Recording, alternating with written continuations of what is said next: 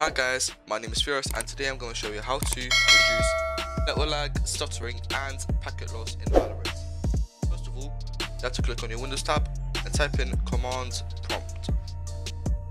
Command that as administrator and type in ping.google.com,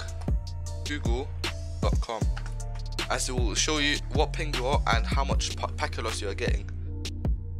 As you can see, on average I'm getting 10 FPS, maximum 18 and minimum 7.